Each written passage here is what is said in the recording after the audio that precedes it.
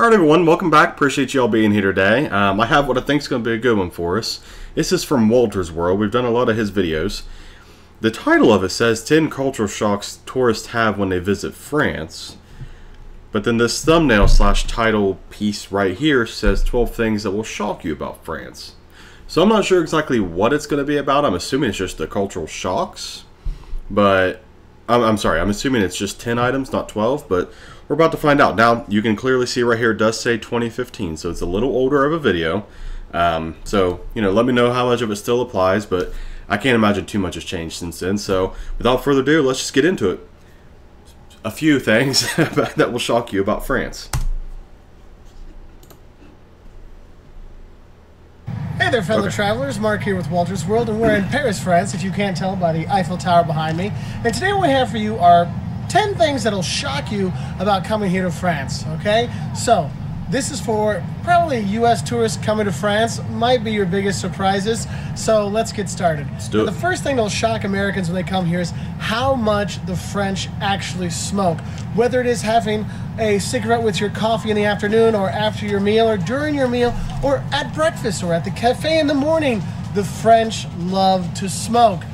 Deal with it. I did not know that. Yes, you're not supposed to smoke inside, and they don't, but they go outside and smoke. So if you're used to your pure, clean air, it's not going to happen here. So realize, yes, the French do like to smoke a lot, and that will shock you how much they still do smoke, okay?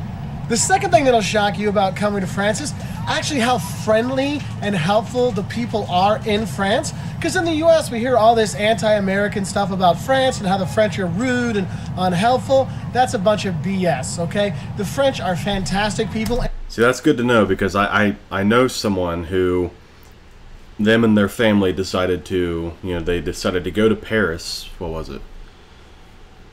2016 or 17. 6-7 years ago, roughly. I can't remember exactly when. And they said, man, they were just so rude. And I thought, well, I've never heard that, but, I got to take what they got to say. So that's good to hear that, that maybe they just had a bad experience, and overall, they tend to be very nice people. Very helpful.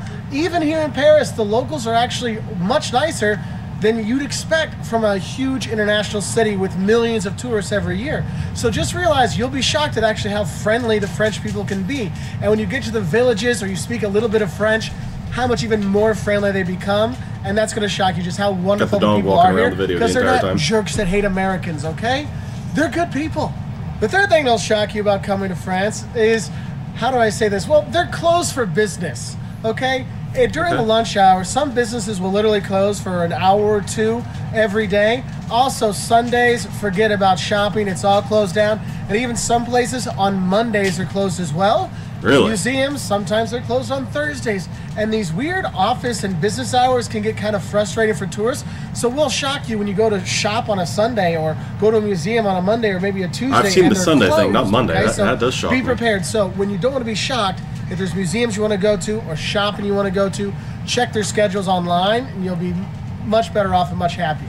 The fourth thing that might shock you about France is their look but don't touch mantra when it comes to two things. One, produce, okay? So when you see all the good fruit at the fruit stands and stuff like that, you're not supposed to pick it up. You wait for the guy or the lady to come to pick it up for you, and you say how many apples you want or how many bananas you want, these kind of things. You don't grab it yourself. So if you do, don't be surprised if someone yells at you and goes, hey, don't do that, okay? Another thing that you're supposed to look at and not touch a lot of times are the parks, okay? You'll see these beautiful parks everywhere, but no one's sitting on them because you're not supposed to sit in the parks. Now, some you can, but some you can't. So just make sure you look for the signs and make sure it says, yes, you can sit here, okay? The fifth thing that'll shock you about coming to France is the dog poop. Oh my goodness, they love their dogs here, and they let their dogs enjoy France everywhere. And no, they don't clean it up all the time. So whether you're walking in the streets or on the sidewalks and stuff like that, keep an eye out for the dog poop. And when it rains, it can get pretty slick, okay? So just be prepared for that, because you might be shocked about how much dog poop you will see on the streets, okay? Number 6, this is for my American friends when you head down to the Côte d'Azur or the French Riviera. Yes. Speaking of dog, mine won't stop walking around and whining the whole time. Shocker, right?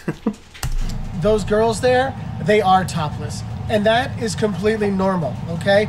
They do have topless beaches here, and it's not a topless beach, it's just a beach that you can go topless, yes or no. I mean, sometimes we go topless. I mean, no one wants to see me topless, but I'll do it, okay? My wife, all kinds of my friends will do it too.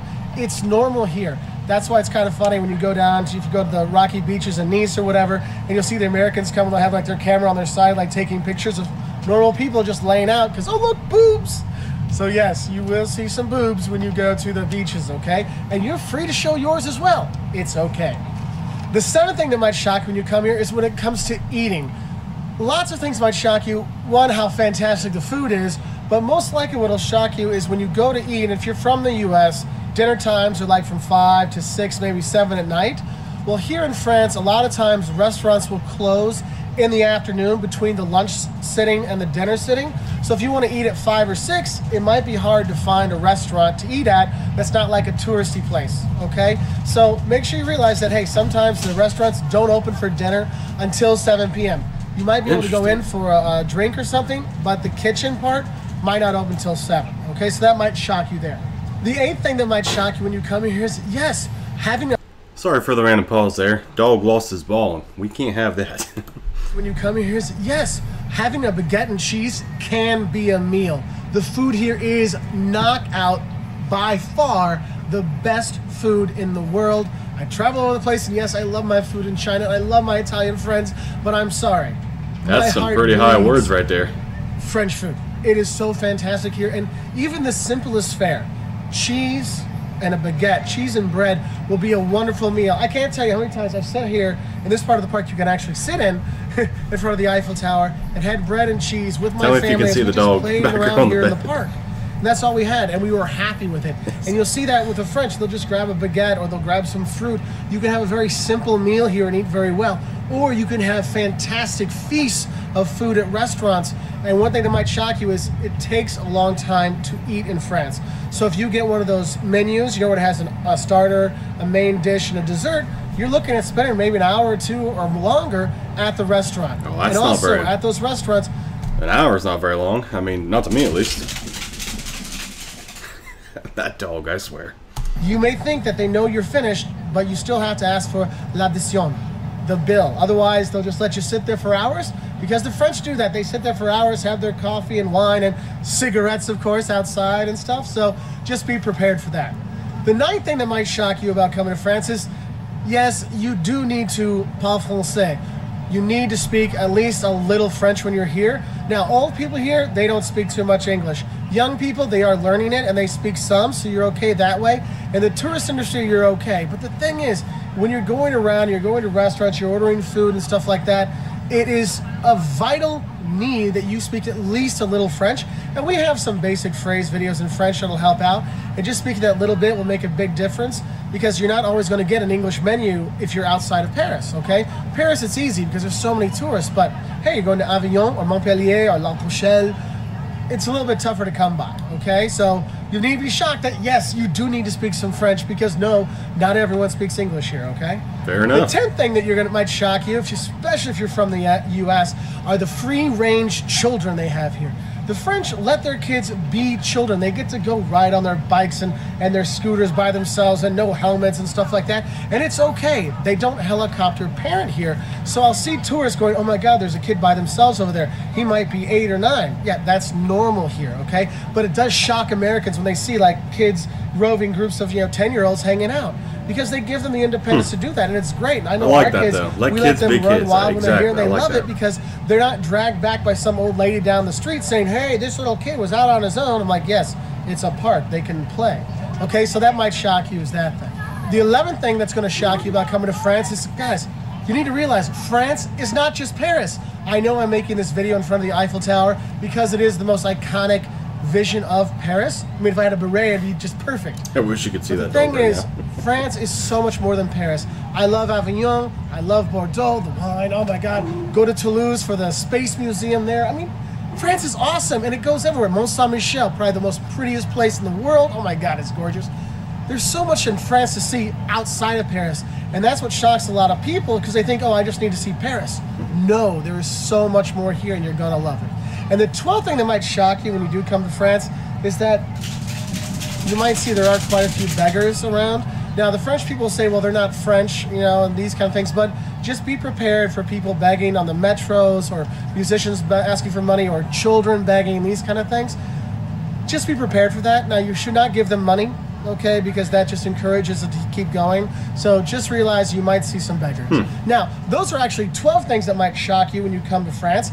We love France. I'm shocked how much I love it, and every time I come here, I fall in love even more with it. Part of the video. Literally, this is probably my 35th or 36th time in France, and I can't wait to come back. And I haven't even left yet. So anyway, if you want to learn more things about things that might shock you about traveling, we have 10 things that might shock you when you visit Europe, 10 things that might shock you about the U.S. Well, that was an interesting video. He's obviously just going to, you know, go on about how many videos he has here. So that was an interesting video, actually, and the begging one kind of shocks me. Like, I expected a little bit of homeless or something like that, you know what I mean? Because we have that. It's really bad here in the States. But I wasn't... Sorry, that dog, man. I wasn't expecting them to use, like, kids and stuff to beg for money, too. And that does, I guess, mean that they're homeless. It just... That's just what you insinuate, I guess. So, or what I insinuate. But I enjoyed that video. And like I said, it is 9 years old now. So let me know how much of it's still true, you know, if anything's out of date on it, so anything like that. But thank you all so much for being here, for watching the video. Leave a like on it if you haven't already. Consider subscribing to the channel. It's free for you, helps me out tremendously. Other than that, we'll see you guys on the next one. Bye, guys.